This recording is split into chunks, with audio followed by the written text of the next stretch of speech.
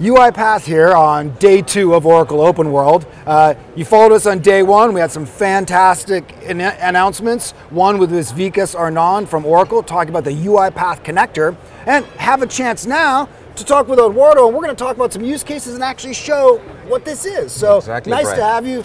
Yeah, thanks so much for inviting me and giving me the time to talk a little bit more about and go in the next level of iteration. Fantastic. So let's talk about use cases first. Yeah, absolutely. On where this is actually going to be used and what customers would think about using it for. Exactly. So one of the first things I wanted to do was to plot UiPath within the Oracle integration portfolio. So if you look at the screen, we have a couple of different products that comprise the Oracle Cloud Platform for integration. And whenever we're talking about application integration and then process automation, that's where we see UiPath bringing a lot of value. And that's what Vikas announced yesterday, the creation of a new UiPath RPA adapter, so that from Oracle Integration Cloud, we can seamlessly connect to UiPath technology, discover the robots you guys create there, and then be able to dispatch them as part of a larger business process execution. Awesome. I mean, that's big news for us. Absolutely. Especially partnering with Oracle, and UiPath is a preferred partner for RPA. So absolutely. So this is the first adapter we're doing in the RPA space, and it's the product of great collaboration between the two organizations. Yep. So we're very happy to see this coming alive. Good. So one of the main areas we use RPA is basically to allow talking and integrating with legacy applications.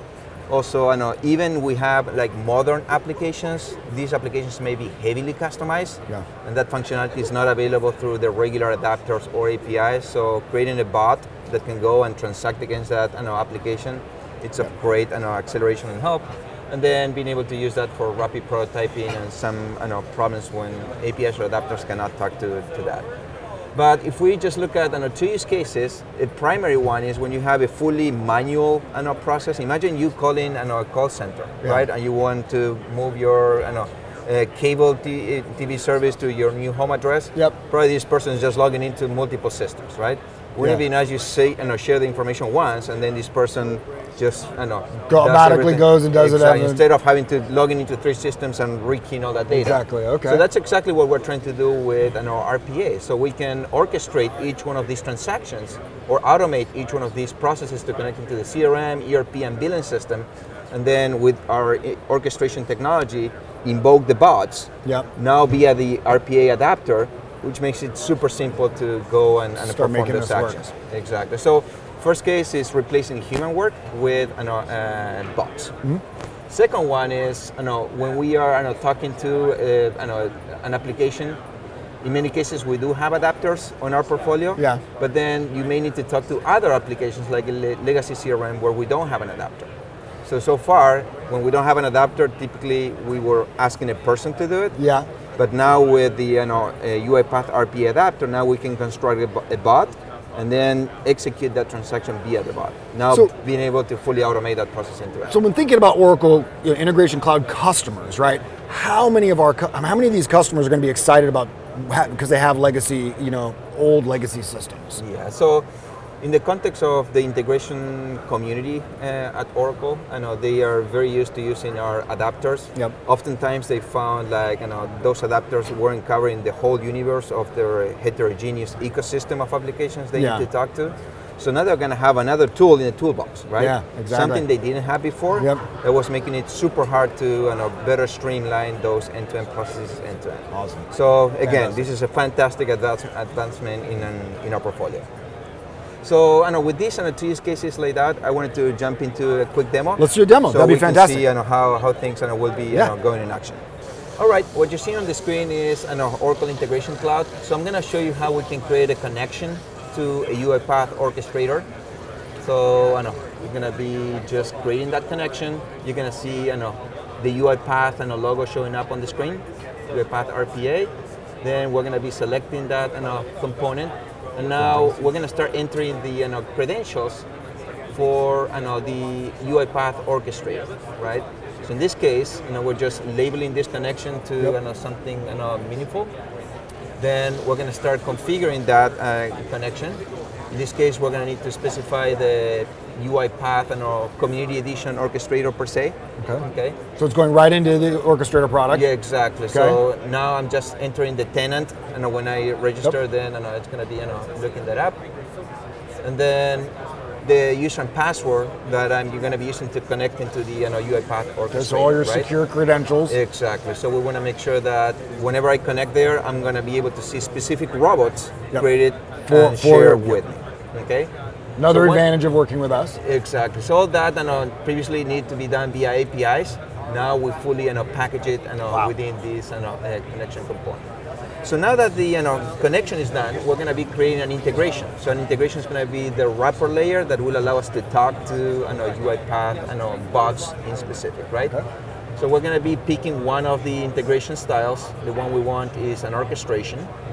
And once we have that, we're going to be labeling this create a service ticket, because that's the transaction we want to execute via the bot against a mainframe application. So we're going to be creating this.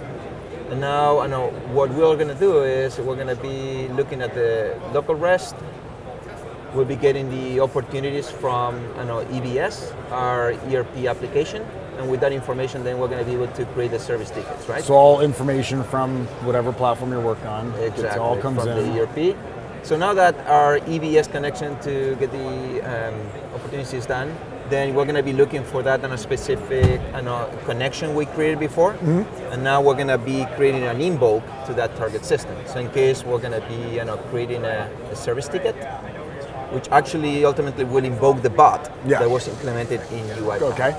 So we are going through a wizard base. So now when I click on the processes, that dropdown will show me all the bots that have been deployed in the UiPath orchestrator, right? For you, when your security exactly. We're going to be picking up the queue, which is where we're going to be sending information in and out from the bots. And then we're going to be specifying an initial set of parameters that we're going to be sending into the bot, and we're going to be getting back from the bot. Okay. Right? So once this wizard is complete, then pretty much we're going to have a new node into our integration flow. And that's all you're going to need to do. You just need to provide now the input parameters for the bot to be able to perform that transaction. And this mapping will just help us with that and a simple connectivity, right? And I'll be able to locate the proper username and order numbers, and then I'll be able to carry on with the bot and the final bot configuration. So pretty self-explanatory and also very visual to pull everything together and start working together on the UiPath connector. Absolutely. Very nice. So from a before and after perspective, right? Before you need to know all the UiPath and REST APIs. You need to have like a lot of knowledge about the protocol in which to invoke bots. Now with this adapter, all that's wrapped up and hidden for you. Nice. So it's as simple as going, defining a connection, then going and picking up the bot, the queue you want, and then your bot is full and ready to go. Fantastic. Okay. And again, for customers that are currently Oracle Integration Cloud customers, this is available now for them to go in and grab or start working with? So that's one of the other benefits. Once you get Oracle Integration Cloud, you get all the adapters, and now after this announcement, they're going to find another one for the UiPath RPA. Okay. So they don't need to install anything. It's going to be right there for you guys to use right away. Okay. Fantastic. So once this orchestration is completed, then we can just deploy it, and then we can start seeing it in action. All right, so that integration flow using the RPA adapter with simplifying how we can consume those bots is done. So now what we're going to be doing is we're going to be kicking off this service ticket request. There's a problem with an order, and now we need to kick off this process so that it's going to invoke the bot, so that it can be calling the appropriate so this is what would actually happen. Transaction. So we're going to be clicking on this self-service transaction to kick off the service request. We're going to be pulling from a list of existing customers.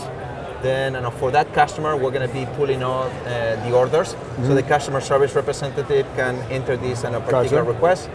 So now the process is created, and now what we're going to be doing is we're going to be going for an approval step, right? Okay. Before that particular transaction is executed. So we're going to see the particular request coming in. So now that somebody in the customer service representative group completed, then that automatically triggered the bot, who is coming into the AS400 application, and then via the keystrokes that we can get via UiPath Robot, is going to be performing this service ticket escalation over a particular warehouse. So once this transaction completes, and this is all happening behind them because the customer service rep is going on to the next ticket, the next thing, while all this is happening in the background. This guy punches in that request, forgets about it, and then the bot is going to be completing the proper transactions downstream to taking care of it all. Take care of that completely. So once the bot completes, then we can move on to. They're moving on, and it just continues on. Exactly. Fantastic. So just to summarize, we have the UiPath RPA adapter that greatly simplifies the connectivity with UiPath. This is our first RPA adapter. So UiPath has that wedge. Then it's going to be an adapter that is free to use by any Oracle Integration Cloud customers. Perfect. And then from a value proposition, now we have a new tool in the tool set that will allow us to do broader integration besides what we had with adapters and APIs before. Well, thank you, Eduardo. This is very educational for me. I think very educational for our viewers. And again, the other thing that I want to mention is that the Go marketplace, you can also go to UiPath Go and get the connector there also, right? Yeah, so exactly. another place to go and see all the documentation and information on how to use this adapter, it's also published on the UiPath Go marketplace. So feel free to visit that, and you're going to find everything you need. Great. Even inquiries if you want to reach out to us as well. Fantastic. Well, thanks a lot, and remember to follow us on Twitter. We'll have more interviews and more information about Oracle Open World.